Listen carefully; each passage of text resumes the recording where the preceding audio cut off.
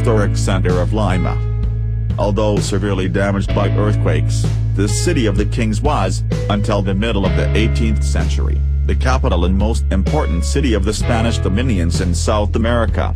Many of its buildings, such as the Convent of San Francisco, the largest of its type in this part of the world, are the result of collaboration between local craftspeople and others from the Old World. The historic center of Lima, known as the Ciudad de los Reyes, City of Kings, is located in the Rimac Valley, and was founded by Spanish conqueror Francisco Pizarro in January 1535 on the territories led by the chiefdom of Rimac. Lima was the political, administrative, religious and economic capital of the Viceroyalty of Peru and the most important city of the Spanish dominions in South America. The city played a leading role in the history of the New World from 1542 to the 18th century, when the creation of the Viceroyalties of New Granada, 1718, and of La Plata, 1777, gradually put an end to the omnipotence of the oldest Spanish colony on South America. The evangelization process brought several religious orders by the end of the 16th century. They gained great recognition, which translated into the construction of many churches and convents of great extension and sophistication. Also, hospitals, schools and universities were built. San Marcos University was built in 1551. The city's social and cultural life was organized within these places, thus giving the historic center a convent image which characterized the urban profile of the city until half of the 20th century. There, top-level artistic creation and production took place and influenced most regions in South America. The demographic change, from the colonial city to today, explains the serious modifications to the urban landscape. Scant trace of the historic center of Lima can be seen in the present metropolitan area, with the exception of a few remarkable ensembles: the Plaza de Armas, with the cathedral, Sagrario Chapel, Archbishop's Palace, the Plaza de la Veracruz with Santo Domingo, and especially the monumental complex of the Convent of San Francisco. Although urban development in the 20th century, the construction of the Avenida Abancay in 1940, has whittled away at this immense domain, San Francisco still presents an ensemble of convent buildings that is remarkable for its surface area, its coherence, the beauty of the architecture and the richness of interior decorations.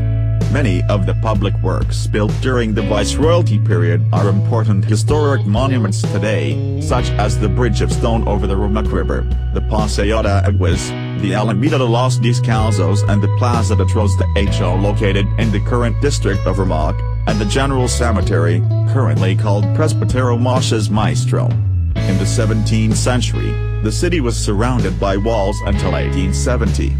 During this period, Lima's architecture changed due to several strong earthquakes in 1586, 1687 and 1746.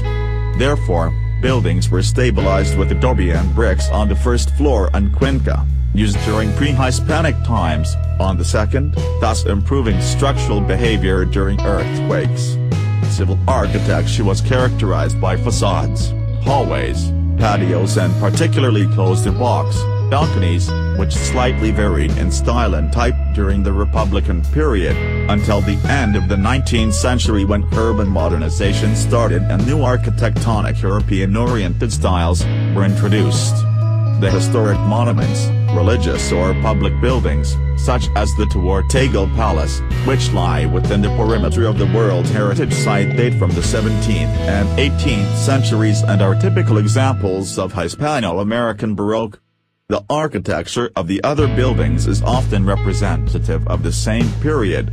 Thus, despite the addition of certain 19th century constructions, such as Casu current in the Art Nouveau style, to the old urban fabric, the historic nucleus of the town recalls Lima at the time of the Spanish Kingdom of Peru. The authenticity of the historic center of Lima is intact as it largely preserves the original features of its urban foundation design, as a checkerboard, and the expansion area from the 16th to the 19th century, including old pre-Hispanic paths heading north, Chinchazao, and east, Antiguao. Public, private and religious buildings generally preserve their architectural, technological, typological, aesthetic, historic and urban values, which are a result of the implantation of European styles from different stages of the city's historic evolution process from the 16th to the 20th century. These buildings also adapted to the regional environment in terms of availability of materials, weather, earthquakes and society requirements.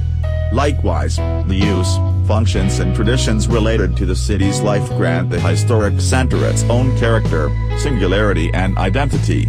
It represents a unique and unrepeatable expression of a regional cultural process, notwithstanding the earthquakes, real estate speculation and informal commerce, among other aspects.